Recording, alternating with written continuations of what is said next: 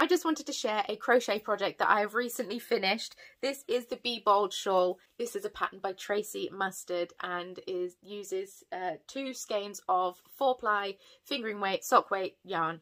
The colours that I use, this is Jawstad Creek in Just What You Need on their silk merino base, so drapey and luxurious.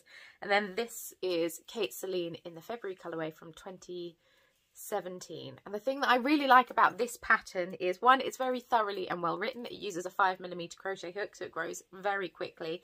And also, it doesn't say do X amount of rows and then change yarn. It says continue until you have X amount of grams left, which is really good. I love that, because then you know that you're going to use all of the yarn and you don't even have to have a full 100-gram skein to make it. I just think it's going to get a whole heap of wear and I absolutely love it.